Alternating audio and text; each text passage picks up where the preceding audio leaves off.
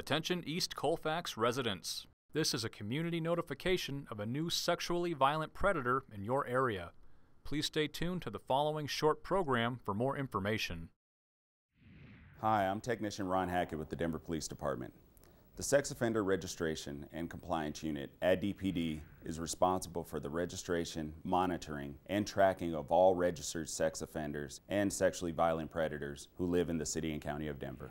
Here's a brief history of sex offender legislation in Colorado. Our state laws trickle down from federal government mandates. In 1994, we had the Jacob Wetterling Act, which mandated that states would establish a sex offender list. Megan's Law of 1996 said that the public would have access to those sex offender registration lists. The Pam Lichner Act of 1996 stated that some offenders might have to have lifetime registrations. And the Adam Walsh Act of 2006 unified sex offender laws across the country. In Colorado, the legislature has determined that sexually violent predators, by definition, pose a higher risk to the community at large, and therefore mandated that upon their release from the Department of Corrections, the community must be notified. Sex offender notification in Colorado happens in two ways. The first is passive and ongoing through the sex offender registration process, which is a list maintained by local police departments. The second way is active, via community notification for those offenders determined to be sexually violent predators by the courts or by the parole board. Most sex offenders in Colorado are supervised by the criminal justice system in our communities. Most sex offenders engage in crossover behavior, which means they may have been arrested for one type of crime, but be apt to commit another. Many sex offenders have no criminal history at all prior to their arrest. There is no typical sex offender, but all tend to be deceptive, manipulative, and secretive. 80 to 93% of sex offenses are committed by someone known to the victim. Sexual deviancy begins in mid to late adolescence. Sex offenses are not impulsive. They are usually carefully planned, and most sex offenders are male. The community has a vested interest in helping offenders to be successfully managed in the community. Sex offenders have the same need for housing and employment as any other citizen. Any citizen who uses sex offender information to harass, threaten, or intimidate an offender will be subject to criminal prosecution. There are approximately 16,500 registered sex offenders in the state of Colorado. About 65% of convicted sex offenders are placed in the community on probation. The remainder are in the Department of Corrections or Community Corrections. Offenders may be caught for one type of offense, but be at a high risk to commit another type.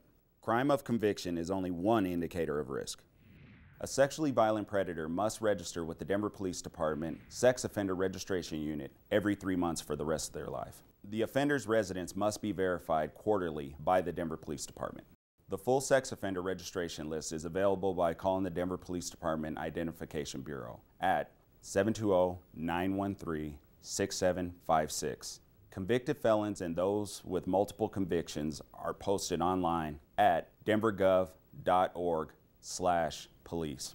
Remember, sexually violent predators do not represent all dangerous sex offenders. The community notification process and sex offender registration are not a complete deterrent to sexual assault. Now, here's a look at the newest sexually violent predator living in Denver. Here's an overview of the registered sex offenders currently living in Denver. There are 2,225 total living within city limits. In Denver Police District 2, there are 406. Precinct 223 has 136 registered sex offenders. Of those, 96 have felony convictions and 40 have misdemeanor convictions. Christopher James McGough is a sexually violent predator currently living in Denver. He's 25 years old and was born on August 16, 1989. He's a white male, 5 foot 6 inches tall, 135 pounds, with blonde hair and blue eyes. He's currently living at the 7-Star Motel, Unit 4, at 8400 East Colfax Avenue in the East Colfax neighborhood of Denver. Schools located within 1 mile of this offender include Denver School of the Arts at 7111 East Montview Boulevard, St. James School at 1250 Newport Street, and Montclair School at 1151 Newport Street. Parks located within 1 mile of this offender include Crescent Park, Denison Park, Fred M. Thomas Memorial Park, Greenway Park, Montclair Park, Verbena Park, and William H. McNichols Park. Recreation centers located within 1 mile of this offender include Montclair Recreation Center at 729 Ulster Way. Bus routes located within 1 mile of this offender include Route 10, East 12th Avenue, Route 105, Havana Crosstown, Route 15, East Colfax, Route 15L, East Colfax Limited. A brief history of charges against this offender. Attempted sex assault on a child. He's currently on parole and registered with the Denver Police Department on March 16, 2015 to the 7-Star Motel Unit 4 at 8400 East Colfax Avenue. Past charges against this offender include attempted sex assault on a child, felony vehicle theft, felony criminal mischief, possession of dangerous drugs, assault. Christopher James McGough has been determined a sexually violent predator after meeting the following criteria. Criteria 1. Age 18 or older on the date of the offense, or under 18 and tried as an adult. The offender was 20 years old at the time of the offense. Criteria 2. The crime must have been committed on or after July 1, 1997 and convicted on or after July 1, 1999. Crimes include sexual assault, felony unlawful sexual contact, sexual assault on a child by a person in a position of trust. The offender was convicted on December 17, 2009 for attempted sex assault on a child. Criteria 3. The relationship to the victim was one of the following.